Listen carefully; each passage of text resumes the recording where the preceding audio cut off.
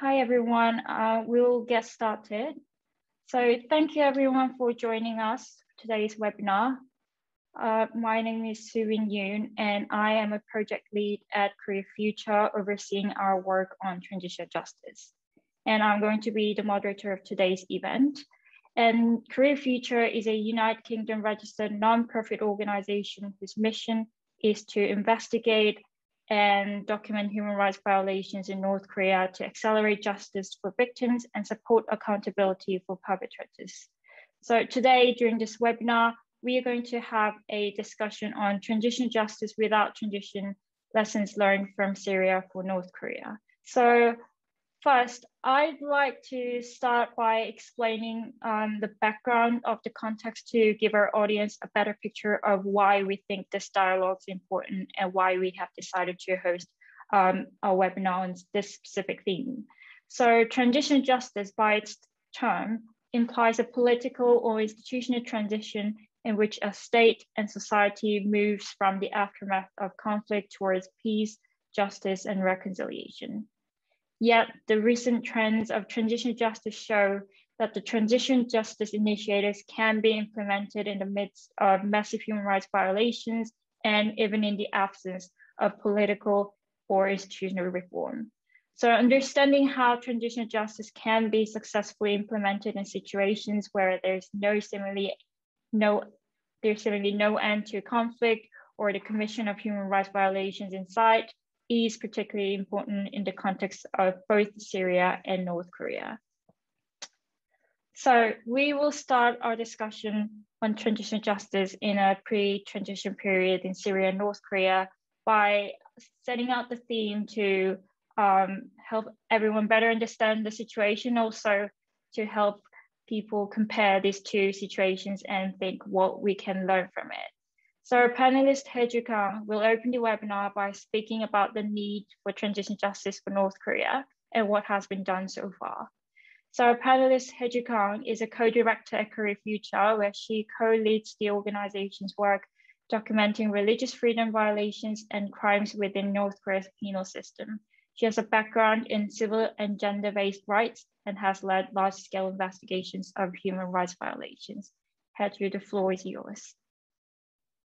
Thank you, Soo-Win. Welcome, everyone, and it's such a pleasure to speak alongside such dedicated and distinguished human rights advocates and to explore spaces where we can work together on pre-transitional justice efforts for victims of mass atrocities, both in North Korea and Syria. So I'll discuss how some of the core concepts that form transitional justice have been imagined for North Korea, and how innovative pre-transitional justice efforts can offer opportunities to North Korea's diaspora to realize justice in the face of what can often seem like an entrenched impunity. So firstly, let's state the obvious. North Korea is not transitioning away from its structures of rule that have subjected its citizens to methodical human rights violations and that have led tens of thousands to flee, hundreds of thousands to go missing, and millions to die. Nor is the country open to mechanisms of justice that could hold accountable persons and organizations within the government who are responsible for international crimes that a United Nations Commission of Inquiry in 2014 found to amount to crimes against humanity. Instead, we're documenting ongoing cases of arbitrary arrest and detention, torture and cruel, inhuman, or degrading treatment, rape and other forms of sexual violence, and the deprivation of life, among other crimes. And it's precisely because we do not see a transition happening in North Korea that the benefit of approaching transitional justice in the form of pre-transitional justice is so relevant. Pre-transitional justice gives us options when, as is the case for both North Korea and Syria, a regime has become entrenched. But there is at the same time a large diaspora that's calling for justice and plenty of evidence to hold perpetrators to account under international law and different justice and accountability mechanisms. So if we think of transitional justice as a toolkit with options that can include judicial and non-judicial, formal and informal approaches, the question is, what can work in a pre-transitional phase for North Korea? At the more formal and international end of the scale, there has been a United Nations COI, Commission of Inquiry on North Korea, which reported, and I quote, extermination, murder, enslavement, torture, imprisonment, rape, forced abortion, sexual violence, persecution on political, religious, racial, and gender grounds, the forcible transfer of populations, the enforced disappearance of persons, and the inhumane act of knowingly caused prolonged starvation have all occurred in North Korea. The COI recommended a number of options that are suitable to various areas of transitional justice. And indeed, it practiced one itself, namely documentation of human rights violations, which now live on in the historical record. And the one recommendation that has occupied the thoughts of many human rights advocates in the 7 years since the Commission released its report has been the referral of North Korea to the International Criminal Court. This would, in theory, have led to an international court assuming jurisdiction over crimes in North Korea and initiating investigations of senior leaders who have directed or overseen crimes against humanity, thereby strengthening the international rule of law and sending a strong signal back into North Korea that the world is watching and that crimes against humanity have repercussions. For many reasons, not least because North Korea is not a signatory to the Rome Statute and because of the likelihood of Russian and Chinese vetoes at the Security Council that would block a referral of North Korea to the ICC, this recommendation of the COI has never been fulfilled. It's also worth asking us whether the ICC really is the best accountability forum for North Korea. The crime base in North Korea is so massive, and the danger that an accountability gap where the needs of ordinary victims may be sidelined by focus on the prosecution of senior leaders could run the risk of not fully engaging a North Korean diaspora that would want to see justice being delivered for all. A more appropriate option that would also hold jurisdiction over North Korea, but would likely have the means and the mandate to consider a wider variety of crimes and perpetrators, would be an ad hoc international tribunal. The chairs of the COI, who recommended the formation of such a tribunal if the route to the ICC were closed, envisioned the tribunal as similar in its function to those for Yugoslavia and Rwanda. This tribunal, which would need to be passed by a majority vote in the General Assembly, would not require the consent of the Security Council or the North Korean government, and would gain legitimacy by the active participation of the international society. I don't suggest that this is an option that's going to be realized anytime soon.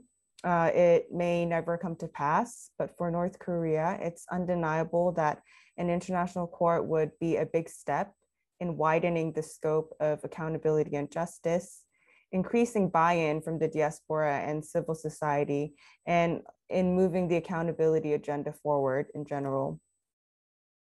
Moving away from the international level, there are also options at domestic courts, which I know is something that Syrian human rights advocates have been leading on. In criminal cases, we're seeing European states such as Germany and Sweden exercising universal jurisdiction for suspects who stand accused of international crimes committed in other territories. The recent Koblenz trial in Germany is an obvious example. And in the United States, there's precedent for civil cases under the Foreign Sovereign Immunities Act, where private citizens may sue a nation state if that state has been designated as a sponsor of terrorism. North Korea is currently on that list, and while this isn't a wide open path to justice, it is an option. And both of these options are, of course, not an accountability or justice solution. They can, however, form an important part of a wider solution and send strong signals to perpetrators that they can be held accountable anywhere in the world for their crimes. Looking further to lessons from Syria, and I would be interested to hear the panel's thoughts on this, is the potential for a creation of a UN-mandated fact-finding body for North Korea that would essentially pick up where the COI left off in 2014 and begin to collect and preserve evidence of violations. So we've seen this option deployed for Syria in the shape of the IIIM, but also for Libya and Myanmar. My question would be then, How involved has Syrian civil society and the diaspora been in this mechanism? Has it been inclusive? Have certain violations or perpetrators been preferred over others? And how have expectations been managed, given that the IIIM is not a court or a prosecutorial body? Beyond international and domestic courts and mechanisms, we can look to the tools that make up truth processes. While the North Korean government does not engage in misinformation to the level of many other states, we always run the risk of losing important voices to history, and consequently, losing a grasp on the truth if we do not set out to document victim testimony. In the absence of truth commissions, which are likely only going to come after a future transition, a key part of our role as an organization is documenting human rights violations and preserving the evidence in our vaults. So we gather a large number of testimonies every year and analyze this information against international human rights law to ensure that we retain the individual experiences of victims, and so that we can better understand the patterns of violations that take place across time and space. And our ultimate aim is for this evidence to one day be used in international or domestic courts, in non-judicial transitional justice processes, and in any other processes that deliver justice to North Korea's victims. And this leads me on to a critical point when it comes to documentation of evidence by civil society and other actors, including human rights defenders in the diaspora. We need to ensure that we are telling the full story and not contributing to privileged narratives that reduce the power of victim groups who already suffer from underrepresentation in the human rights movement. In the North Korea field, we have a 33,000 strong diaspora in South Korea, approximately. Despite accounting for 72% of the diaspora, women are disproportionately underrepresented in the human rights field. Across organizations working on North Korean human rights, men account for the majority of leadership roles. Just 24.3% of women are associated with civil society groups. And while we should not expect that members of a diaspora will automatically seek to become human rights defenders, we should be conscious of the gender imbalance and its impact on future justice. And this is something that we've been working on, and we'll release a report on this later next month.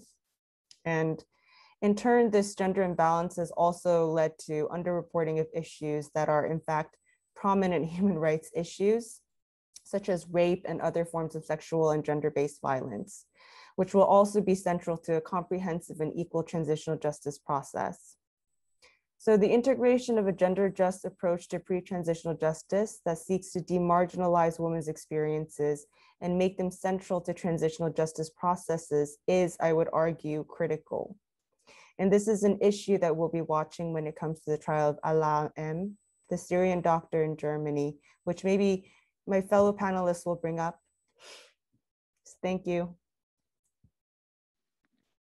Thank you so much for your words. And also thank you for letting us know what has been done so far, and also like various efforts to seek accountability or truth through various mechanisms and platforms.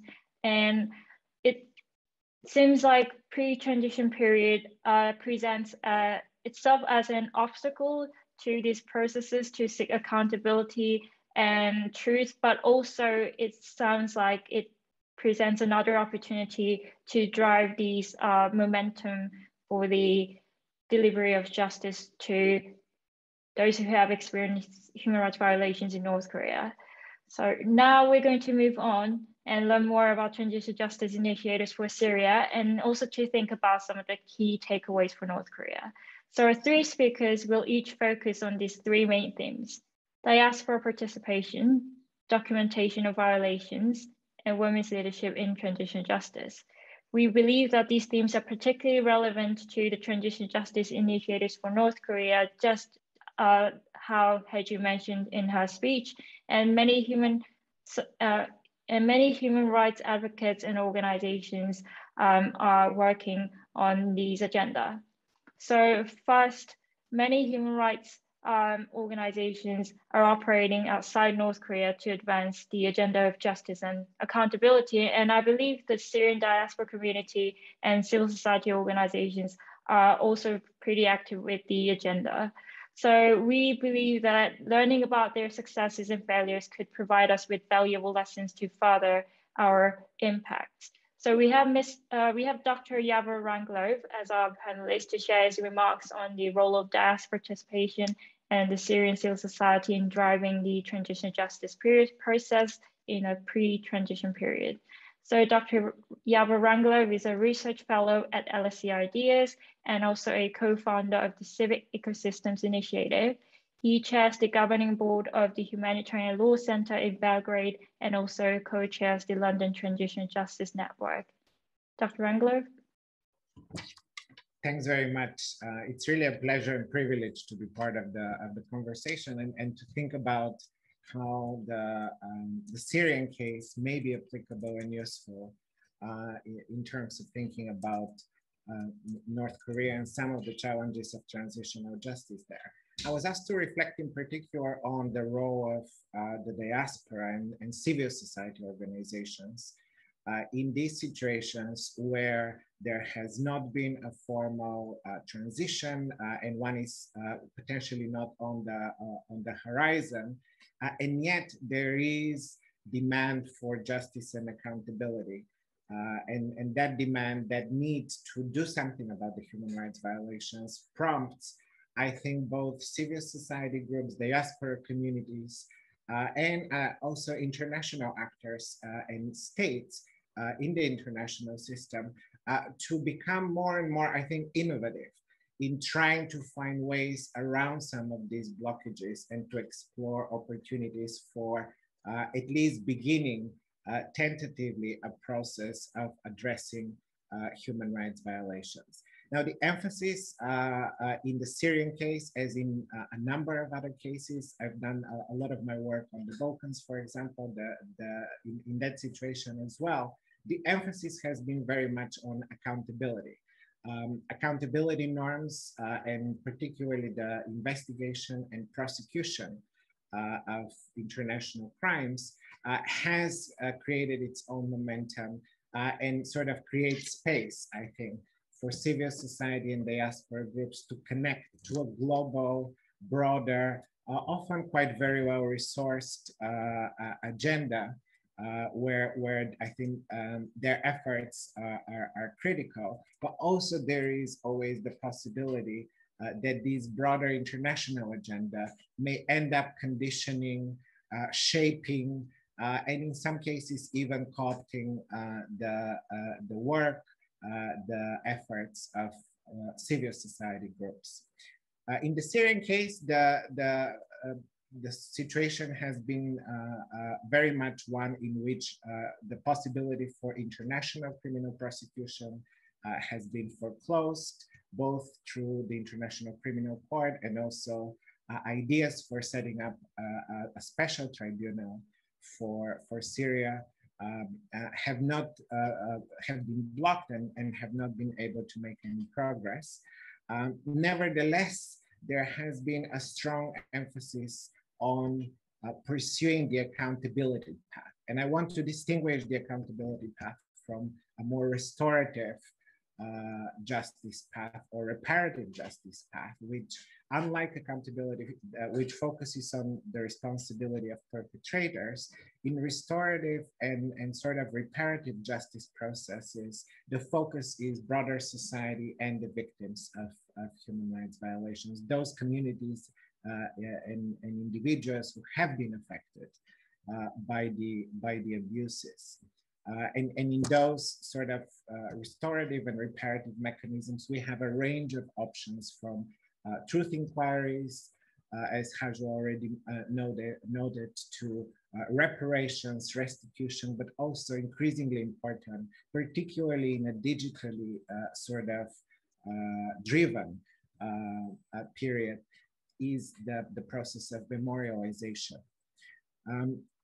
In the Syrian case, what we found, I'll be drawing here on research conducted with a Syrian colleague, Seif Nasser, at the conflict research program at LSE. What we found was that to understand the role of civil society and diaspora communities, it is useful to think about the broader framework within which the sort of effort for documentation and justice takes place. In our research, what we really uncovered is a sort of an ecosystem that emerged over time, organically, but also one that is becoming increasingly coordinated or orchestrated as well. An ecosystem that brings together a range of diverse actors. So that's the first characteristic I think that is very important.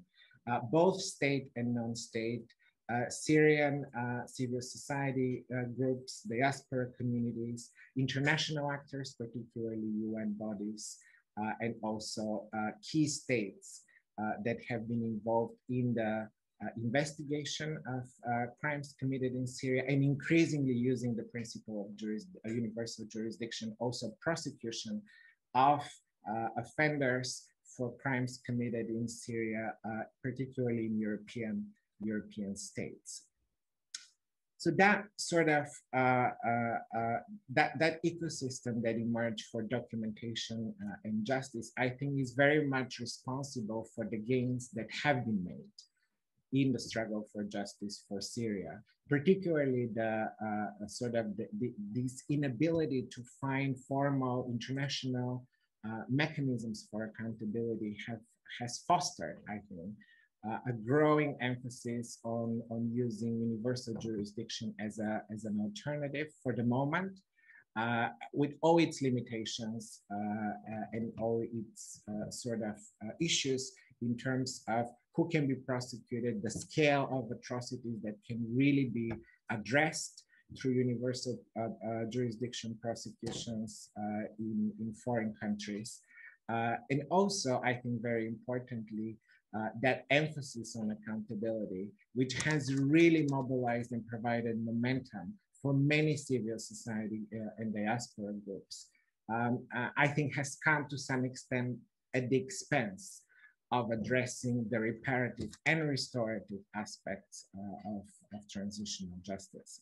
What does this ecosystem look like, and what might be usefully learned from the Syrian experience in terms of thinking about North Korea? I think that there's sort of three main elements. The one key element are the actors that are either Syrian civil society groups that are formal organizations or more sort of fluid initiatives and networks, particularly in the diaspora. They have been very important in several ways. First, they have been very important in transferring and securing documentation by sort of transferring it outside of Syria. Evidence in a variety of different formats that has been preserved and is available now outside of the country that could potentially fit into a variety of different justice processes. The Syrian civil society and diaspora groups have also been very active in conducting documentation activities themselves. Many of them employing also local researchers who are based in Syria, or local volunteers, and some also relying on sort of citizen journalism as a form of collecting documentation. New digital technologies, I think, empower diaspora communities in new ways. What we are seeing in the Syrian and a number of other cases is that the amount of data, the amount of evidence, documentation, video footage that is available online or that people have lends itself to crowdsourcing approaches to evidence gathering, but also very importantly, verification of evidence. And I think that's another area where the Syrian diaspora has made quite significant gains. The next step, of course, after gathering, the next sort of logical step after gathering documentation or collecting documentation is how that documentation is going to be organized and preserved. And here we also see the role of civil society and diaspora groups in creating digital archives and databases. Some of these are for the purposes specifically of sort of organizing and making the data easily searchable and usable, so it can support different kinds of activities. But some of it also implies the creation of narrative. There is a sort of a particular way of curating the particularly archives, digital archives that are available online, that are already telling a particular set of stories, that are already constructing, if you want, a narrative about the human rights violations for which evidence is presented. And then finally, I think civil society has been very important, and diaspora groups have been very important in providing sort of brokerage between different international actors and states that are involved in investigation, increasingly, and prosecution also of crimes committed in Syria, and also opening up sort of pathways, finding different ways in which the broader sort of Syrian community, which is not directly involved in these efforts, may have a way to participate, to contribute, and to become involved. So this is the first sort of a very important element of the sort of documentation and justice ecosystem that we detected in Syria. The second one, and also critical, is international actors, particularly international bodies, and UN bodies.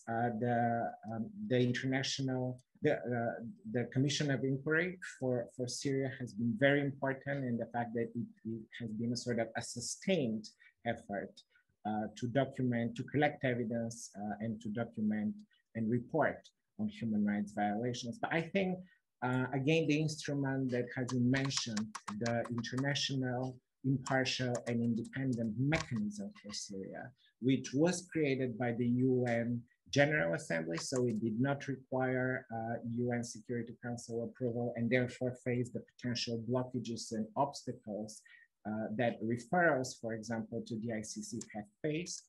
What that mechanism has done is it has become, if you want, a sort of keynote in the ecosystem. It performs, on the one hand, repository functions. It is a clearinghouse in the sense that it collects the documentation, compiles, analyzes, and brings together all the different forms of documentation and evidence that a range of actors have been collected and gathering over the years in relation to Syria. And that includes civil society. Civil society is a key partner of the mechanisms, of the mechanism.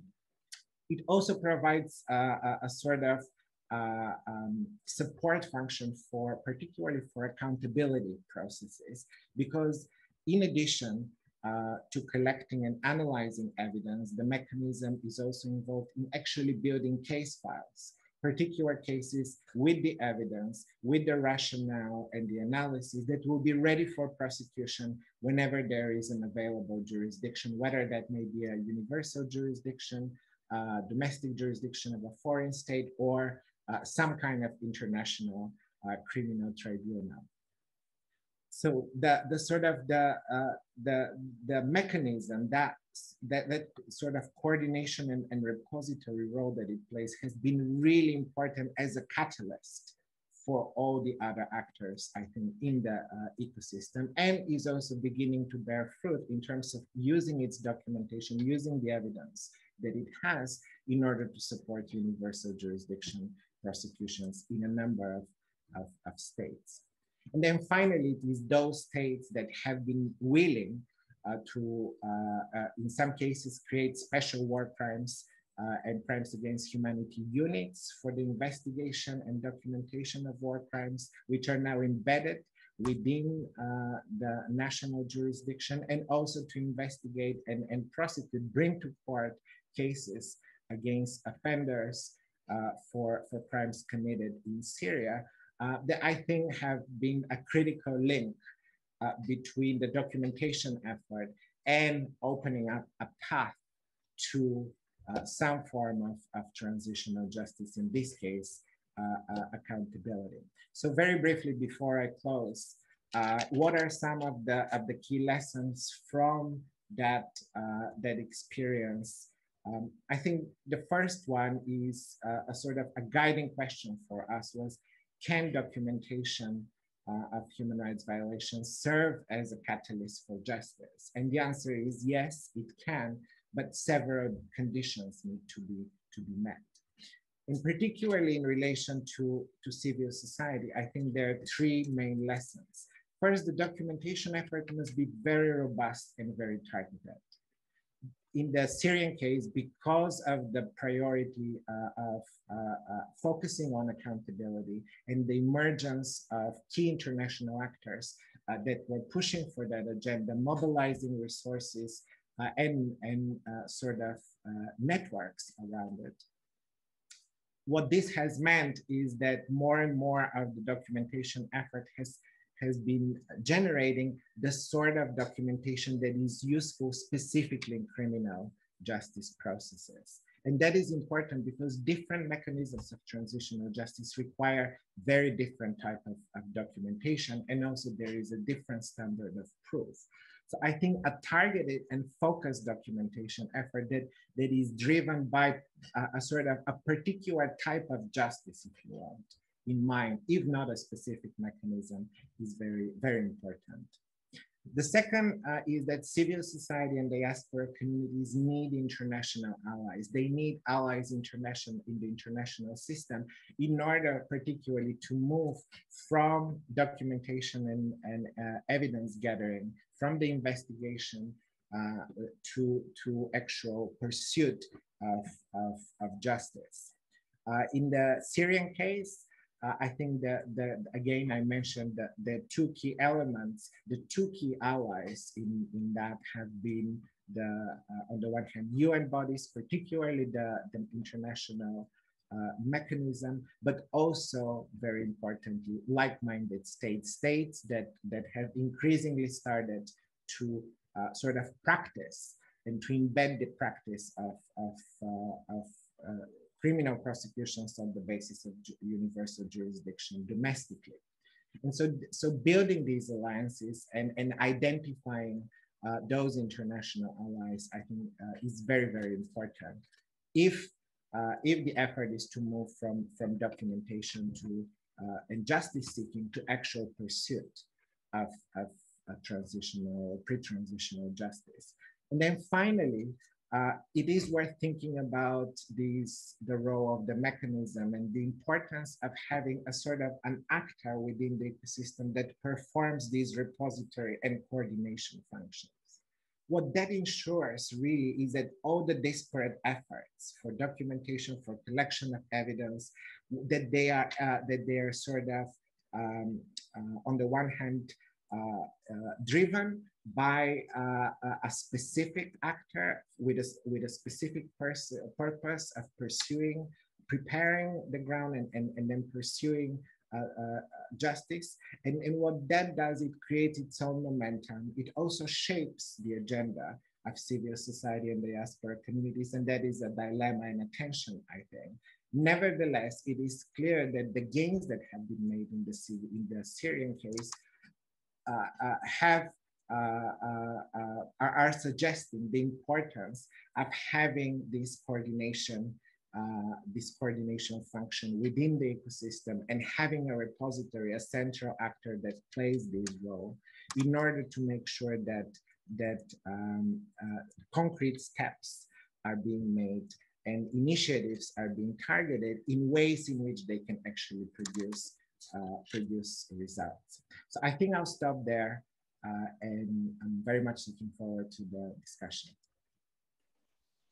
Thank you so much, Dr. Rangelov. And I think there's so many aspects that kind of resonate with North Korean context, including the diversity of actors and stakeholders involved in the transitional justice processes, and also the emphasis on the accountability mechanism. And also one other thing that you mentioned about new digital technologies and digital archiving, that has been a very much ongoing discussion in the human rights activism for North Korea as well. Thank you. I hope to hear more during the discussion. So moving on to our second thing, despite limited possibilities to pursue justice in the domestic sphere, many domestic regional and international organizations have been working on the documentation projects to preserve the evidence and also to raise awareness about these atrocities. So we have Mr. Ibrahim al-Kasem as the Executive Director of the Caesar Files Group.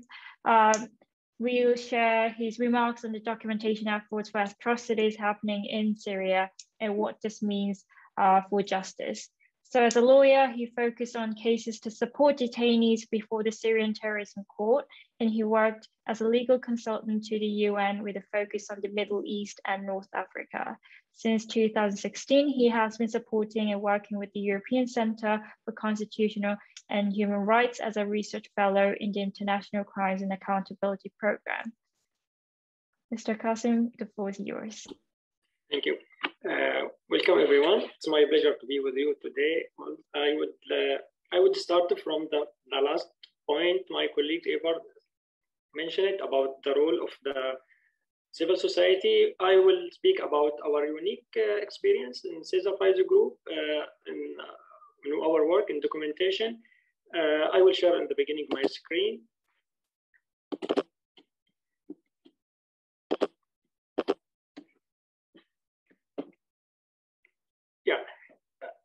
In my speech, I will focus about many points. The first one, I will speak about Caesar Files Group. What is it, Caesar Files Group? The role of Caesar Files Group in documentation and accountability in Syria, and documentation impact on transitional justice in Syria, and support of Syrian exiles in the diaspora. And in the end, I will conclude all what we spoke about. Caesar Files Group, it's actually totally a volunteer and non-profit organization. All the members of Caesar Files Group are working as a volunteer totally, without any funding. Many of them are still inside Syria. So most of them are outside of Syria. Then why was the name of Caesar chosen? Because it's related for military photography, who used to work in Syria and smuggled with his friend Sami, also his nickname, with thousands of photos for thousands of victims who killed under torture and in the military hospitals, intelligent prisons in Syria. And because Caesar himself also, it's like a symbol for the Syrian activists who are working in documentation in Syria and collecting the evidence in Syria. Besides that, we in Caesar Files Group, we focus on many cases, not just for the torture. We are focusing on sexual violence and chemical weapon and forced disappearance, forced displacement also. So for that, we are talking about many files, not just the Caesar photos itself. In Caesar Files Group, we are working in many aspects, actually. We are working in documentation. We are working in supporting families to know about the path of their relative. We are working on advocacy also to organize some exhibitions for the victims' photos. And at the same time, we are supporting any political effort to find a solution, peaceful agreement in Syria. In documentation, we are working and document, as I said, the violence in Syria, torture, and the chemical weapon, and forced displacement, gender violence, sexual violence, and other grave crimes. We have a cooperation with many international organizations, with the United Bodies also, who concerned with human rights in Syria, like Commission of Inquiry, IIIM, and OBCW and ICMB. In each organization, we are working with them and have cooperation with them regarding what they interest. As example, ICMB, we are trying to support their work to find any information about the disappearance person, or Commission of Inquiry to collect evidence, IIIM to support their working in building the cases in Syria, and OBCW also regarding the chemical weapon. We organized many exhibitions in Germany, in Copenhagen, in even UK, and European Union to focus about what is going on in Syria, about the crimes committed in Syria since 2011, In the same time, regarding this exhibition, we wanted also to focus about situation for refugees who face some discrimination sometimes in Europe, like Denmark or other places, or the refugees who are now facing the possibility to support to push them back to Syria. For that, we're trying also to send this message that the crimes still continue committed in Syria. Nothing changed in 2011 regarding this exhibition. In accountability, we're starting our work, and we can say we lead this process actually as a Syrian organization since 2015. We started this process, and we are very happy to start this working in 2015 in France. We support this investigation regarding the humanity and war crimes by Caesar photos and other documents which we have it. Regarding this investigation, which started in 2015, in 2018, France issued 3 international arrest warrants against 3 senior Syrian officials, the head of intelligence Air Force, the head of the national intelligence in Syria.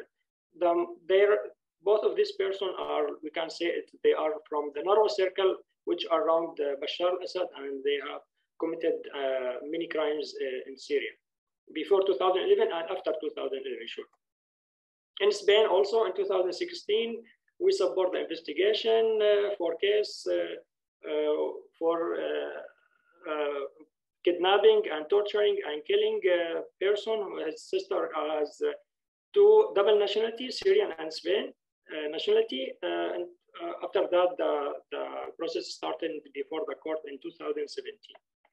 In Germany, the most cases which we supported and worked on it was in Germany, actually. In 2011, the structural investigation starting in Syria, in Germany regarding what is going on in Syria. And in 2016, when I moved to Germany, to Berlin as an internship with ECCHR, I started with ECCHR the strategy to work on building these files. And we focused in the first steps on sexual violence against women and torture. After that, we invited the Syrian organization to be part from this process. Regarding this cooperation with ECCHR and Syrian organization, other Syrian organization, we have many cases now in Germany. In 2017, we started these cases. We have now a case against military intelligence, a crime against torture as a crime against humanity and war crime, actually.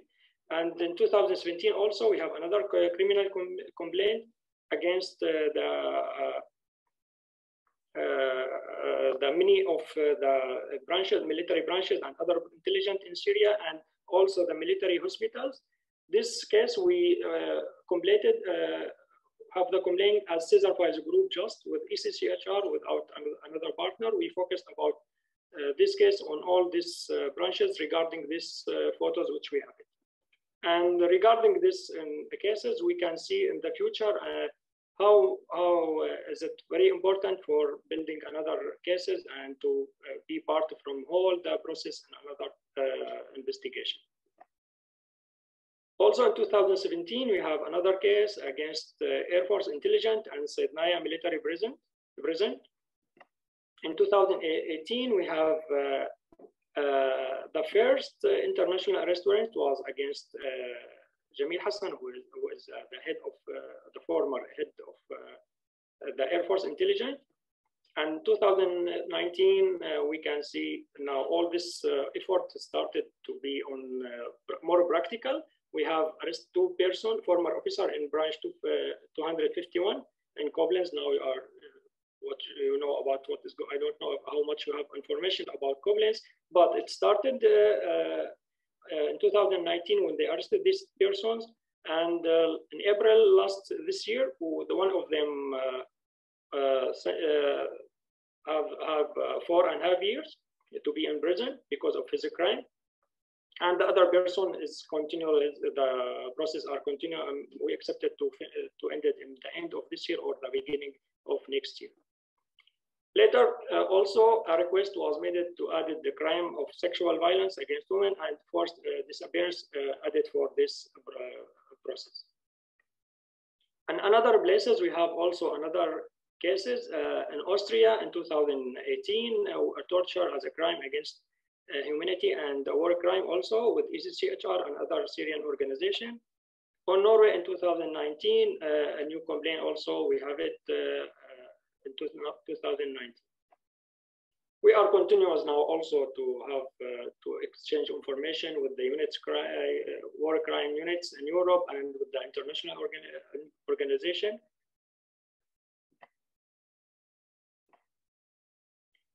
The documentation impact in transitional justice in Syria in many aspects actually. It impacts in the beginning now, we can say currently it's the trial and the accountability. It's already started now. And in cover the fact of the forcibly disappearance, we have information. Because of the documentation of the violence, we have some information. We give it for the families who are looking for any information. And it's also this documentation. It's about the history of Syria, this period of time of history. It's very important because now regarding at least 10 years, we have a lot of information because of this documentation. Before 2011, there is less than this information about what's going on in Syria.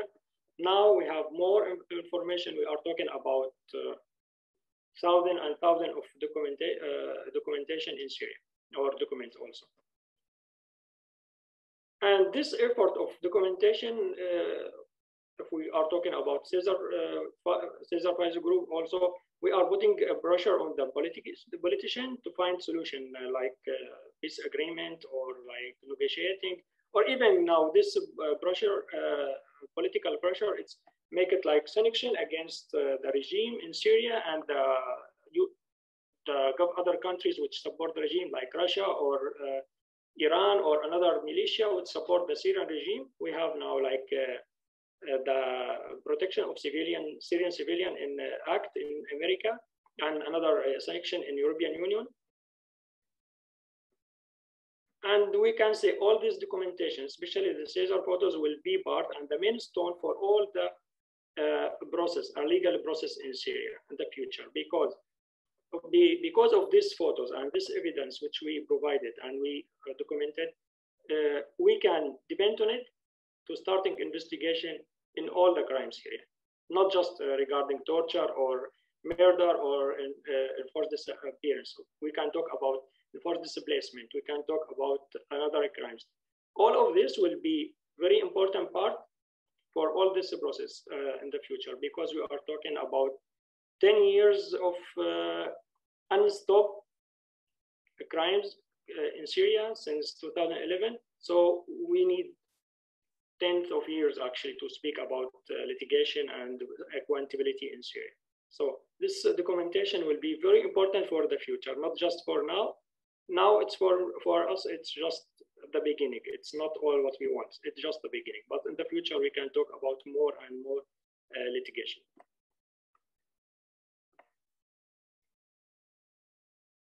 As Caesar Pfizer group to support the Syrian exiles, we can talk about many points actually.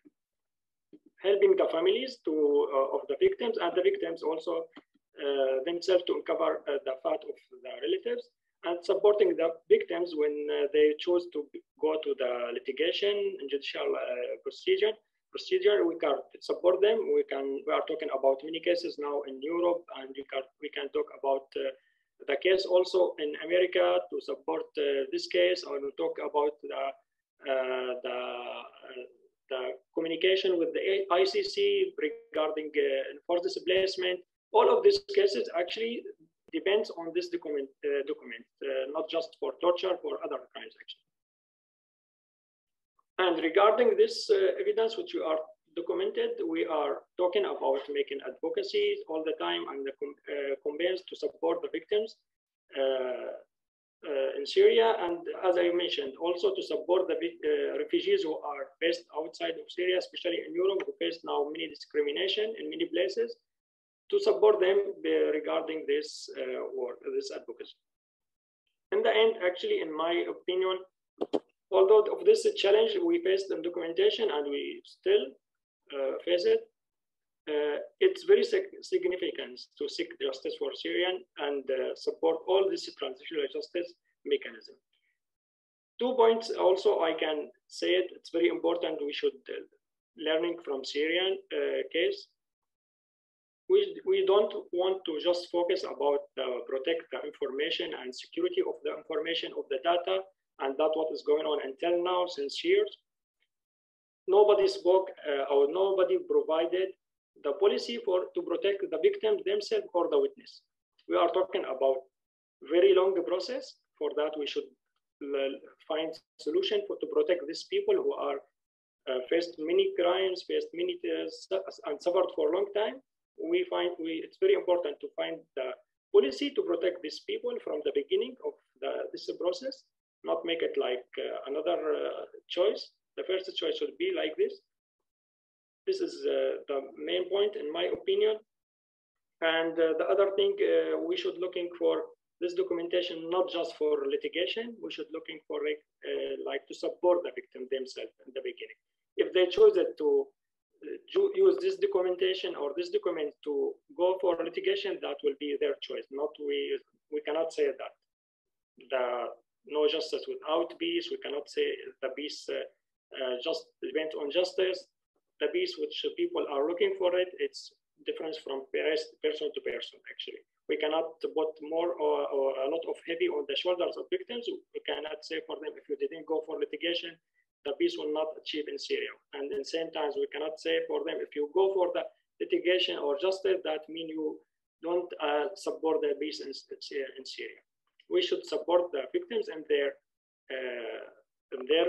goal and what they are looking for, not decided for them. We should allow it for them to decide. We should support them in their choices. And thank you and sorry for being very long. No worries.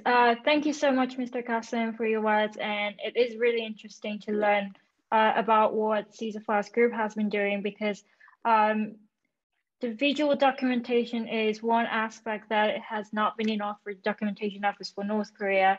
And I also strongly agree with your words saying that the documentation is not just about litigation and the accountability, but also for the recognition of victims and for their redress. So thank you so much for your words. So now we're going to move on to our last speaker. So in the midst of these efforts among the Syrian civil society, another very important agenda has been the women's meaningful participation in transitional justice processes. So this is very important in fostering inclusive peace and reflecting women's voices about their experiences. So our speaker, Joumana Seif, she has been there in the forefront for the movement to increase women's participation in political movements and human rights activism by co-founding the two organizations, Syrian Women's Network and Syrian Women's Political Movement. She's also a research fellow at the ECCHR and the chair of the board of directors at the Day After Project, which supports a democratic transition in Syria. The floor is yours. Yeah, thank you so much. Thank you for this opportunity. I believe that there are a lot of similarities between the North Korea and Syria cases, as from 1974, after his visit to Kim Il-sung, Hafiz al-Assad copied the role, the dictatorship model to Syria. So we had the same practices and it's the same structure, maybe the same style, and the security services also, and the brutal militia and all these kind of things. So I'll start from the point that Ibrahim addressed, that we at ECCHR since 2017, we started to file a criminal complaint to the German federal prosecutor, and then Sweden, Norway, Austria. So, and as a result of this series of criminal complaints, we had in June 2018 an arrest warrant against Jamil Hassan. And also we considered that the indictment in Al-Khatib branch also it's a result of that. And despite that, what Ibrahim mentioned, that sexual violence was on the agenda and the investigation of ECCHR, but unfortunately, this crime were missed from these two legal documents. So that's why that's mean sexual and gender-based violence, crimes, and especially against women, against children, they were missed. And that's why on June 2020, together with our partner, female or feminist NGO, we filed on behalf of 7 survivors, female and male. We filed a criminal complaint to the federal German prosecutor. Our main demand was to that crimes of sexual rape and other form of crimes and these gender-based crimes to be recognized as a crime against humanity. And for this, we start to work closely with the women-led or feminist-led NGOs to mobilize for this for the recognition of these crimes. And the argument it's important or why gender justice particularly it's important for Syria, because in Syria, in our context, like when crimes against women and their body were used as a weapon of war. And with this patriarchal society, there is no recognition of that. It's the opposite. Women still facing discrimination and isolation and stigmatization on that. So this is here we as a feminist NGO, we think that the fight for justice should be conducted with gender lenses and should be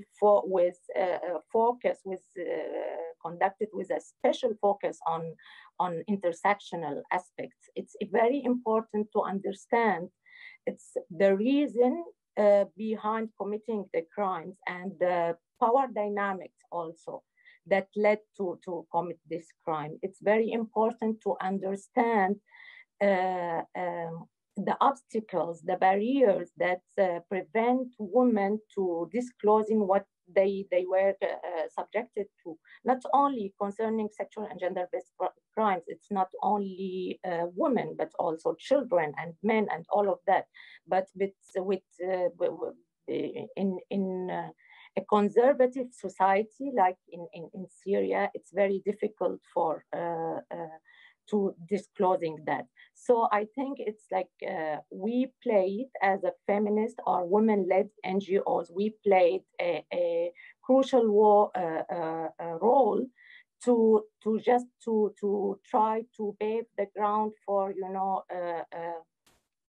the road of justice, or at least to pave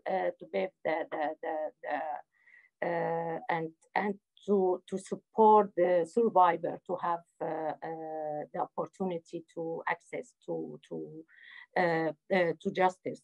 And for now, if you look for the scene of the Syrian NGO, we can see that most of the initiatives that they advocate for the survivor in general, even the enforced disappearance and all kinds of affected people, not only the victims themselves, but also the affected, the family member, the other affected. They are, most of them, they are women or they are playing a very important role in this level. And as Ibrahim said, it's for working closely with the human rights NGOs, with the feminist NGOs. It's not only to work on the legal path, but also to protect the survivor, to provide them the good conditions to empower them to speak out, and also to take the lead, to be in the forefront in our fight for justice in general for Syria.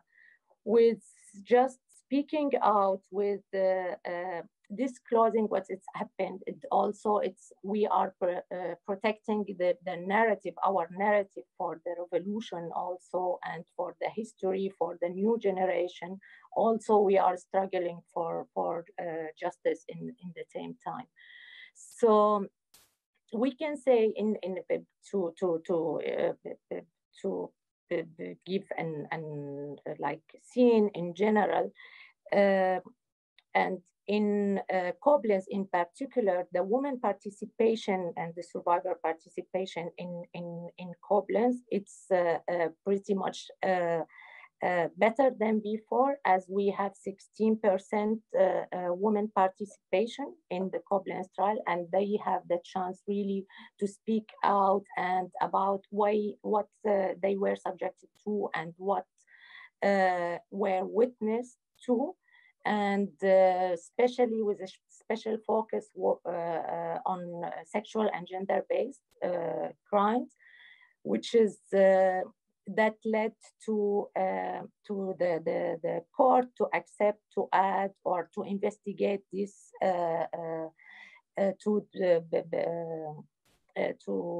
to add it to the indictment and to investigate it, this crime in the court, which is, I think it's a good improvement in this level. And still, after submitting our complaint, sexual and gender-based complaint, we still waiting, but we have a very good signal that really the investigation would start soon concerning these crimes. So I think the work we can, now we started to have this result with the collaboration, closely supporting and working together with survivor, taking into consideration centered approach principle, and hopefully we can push forward, and we can have more it's a fair road for justice, even with the equality. Thank you. Thank you so much. It was really insightful to learn why women's meaningful participation and gender justice is particularly important. And also thank you for sharing your experience as a female leader who has been actively working on the agenda. So thank you all for your insightful remarks. And I also hope our attendees have gained enough ideas about transitional justice process for both countries. And we were supposed to engage ourselves in a panel discussion, but I've seen so many interesting questions from our audience. So we'll just move on to the Q&A from our audience. So our first question is for Heju. So what do you think are some barriers to a more cohesive North Korean diaspora voice that is heard in the international community? Thank you, Subin. And thank you for whoever gave that question. So there are certain figures who are currently representative of the North Korea field, but whether that's representative of the diverse demands within the diaspora is another question. So I guess just as important as cohesion would be representation of diverse voices, just to speak to the question itself. But I would say the lack of cohesion, the barriers to cohesion or more allied, a diaspora that is more built upon solidarity, are multifaceted. And I would say first, there is the language barrier. So English is not commonly used by North Korean diaspora, while official like justice mechanisms and processes have yet to accommodate languages outside the most widely used. So for instance, in that sense, like I would say capacity building for prospective justice actors within the diaspora is crucial, not only because this will broaden the opportunities for international alliances, as Dr. Rangelov highlighted, is critical for the success of civil society efforts. But also it will represent more voices and diverse actors within the diaspora. And just to give an example, the COI was not translated into Korean in its inception in the beginning. And even the currently available Korean translation is not an official version. So then there is also, as Joumana mentioned, the gender imbalance. So the findings from our organization's efforts to strengthen the capacity of North Korean women as leaders in human rights suggest that North Korean women, because they're burdened with the responsibilities of care and are financially strapped, while they make up the majority of the diaspora, they lack the time, the financial resources, and of course the skills to engage not only on an international stage, but also within their local civil society ecosystem. So obviously then the voices that are apparent on the international stage would be very limited. And finally, circling back to our earlier discussion, I think North Koreans, I think it's very important for us to be conscious of the perceptions of justice by victims and have a victim-centered approach. So I think in that sense, those are some of the barriers to cohesion. Thank you. Thank you. Thank you so much. So the next question is for Dr. Rangelov. So this question is submitted by Nazneen Zadeh Cummings, and curious about the delineation between the accountability path focused on responsibility of perpetrators and the restorative path focused on broader society and victims. Our audience wants to hear your thoughts on how these different paths handle situations where the line between the victim and perpetrator is blurred, where the citizens can both have committed human rights abuses, but also been the victim of the abuses. Thanks very much for the question. I think it is useful to think about sort of accountability on the one hand, or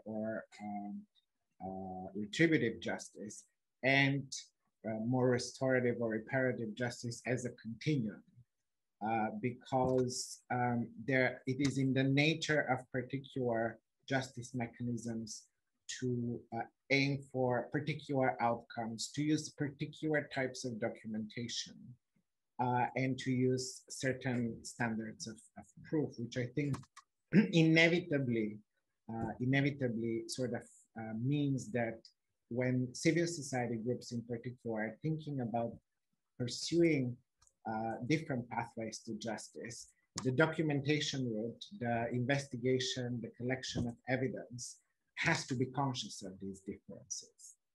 For instance, in criminal prosecutions, the key point is to find linkage evidence that can connect the particular perpetrator to the crimes. That means the sort of the evidentiary process, the whole sort of collection of evidence, investigation, very much driven by a focus on linking the perpetrator to the crimes, and therefore linking to and sort of a focus on the perpetrator.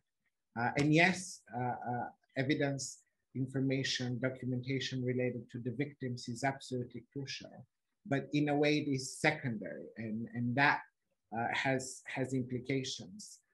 On the other hand, what we have seen increasingly in cases where there have been sustained criminal prosecutions, again, for one good example is the Balkans, is that civil society in that case is using the extensive archive created, for example, by the International Criminal Tribunal for the former Yugoslavia, very extensive body of documentation, evidence that has supported and emerged also from the trials over almost 25 years now. They are using this documentation and evidence for other purposes, including for the creation of archives, digital narratives that are focused more on victims, on affected communities, and on society at large. So I think it is useful to think about sort of the spectrum, if you want, of transitional justice, from more retributive or criminal justice approaches that are inherently focused on perpetrators, to approaches that are specifically focused, for example, on reparation or restitution of victims or truth-telling.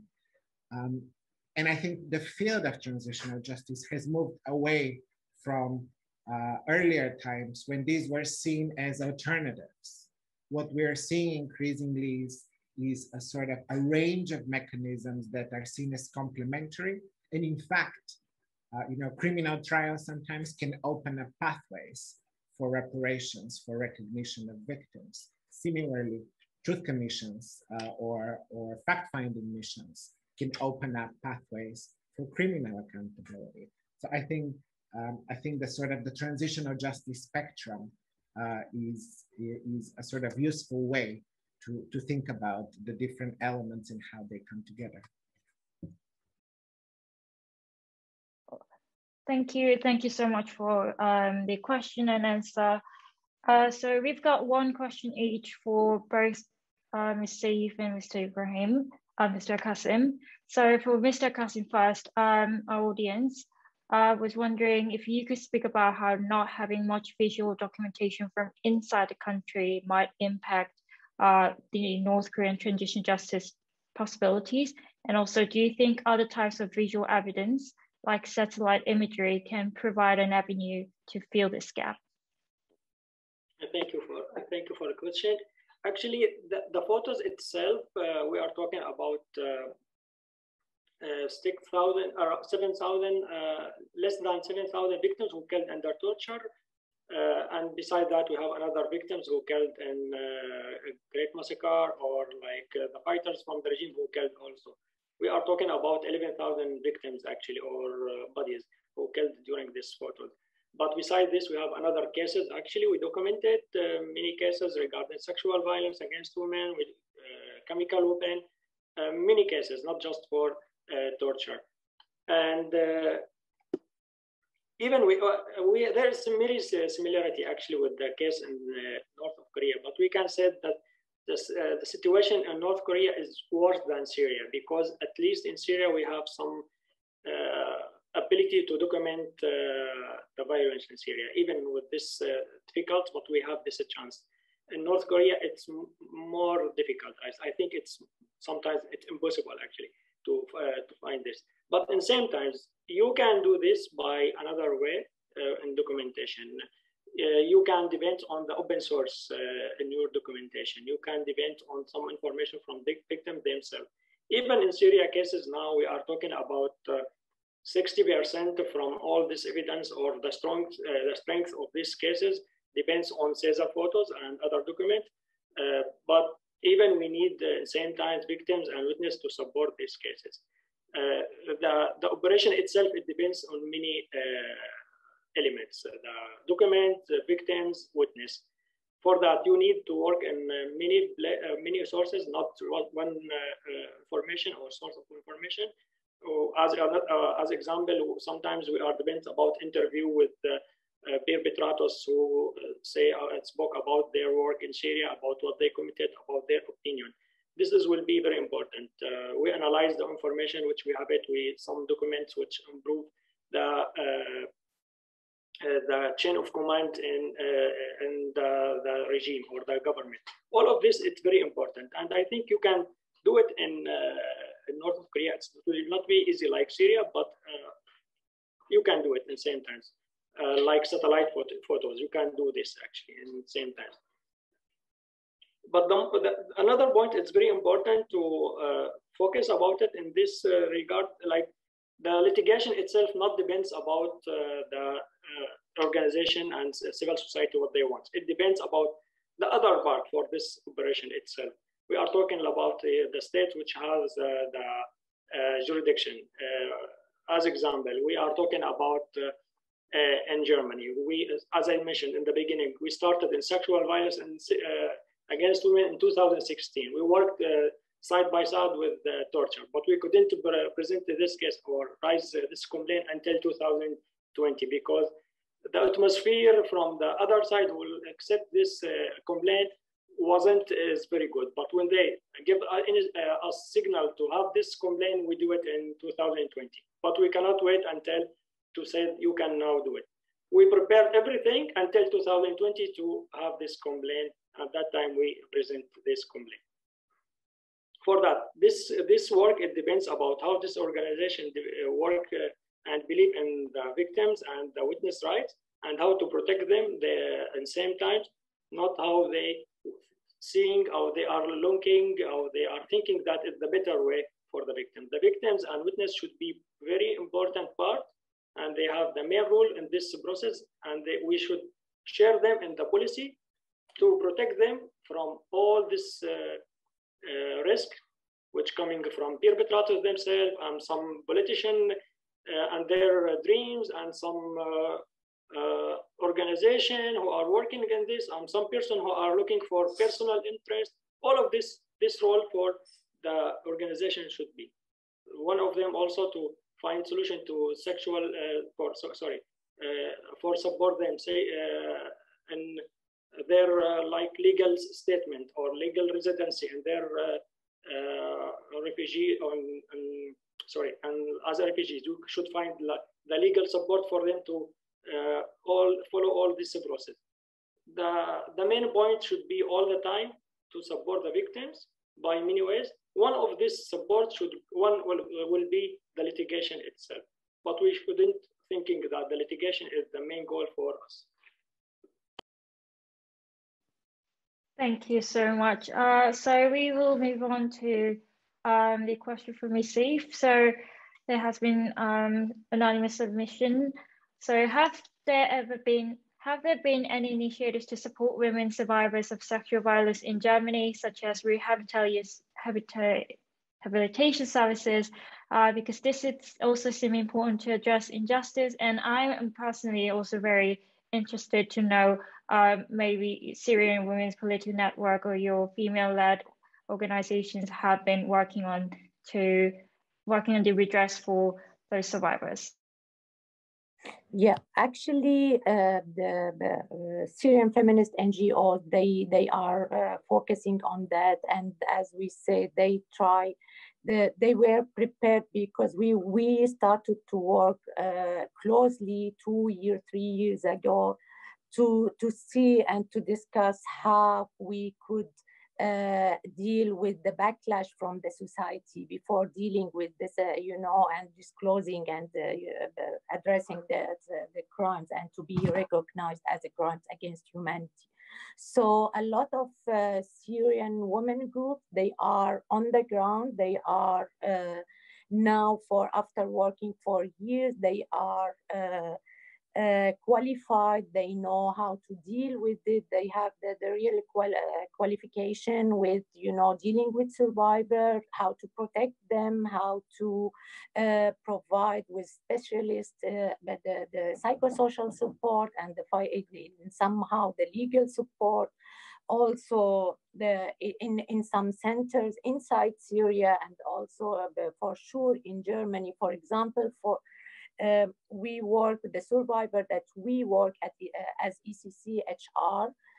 We provide them from the beginning, even before start any, it's like exchanging. We provide them with the psychosocial support, and then we know exactly that when exactly they can give their testimony, or at least to participate, to be prepared to participate in any legal action.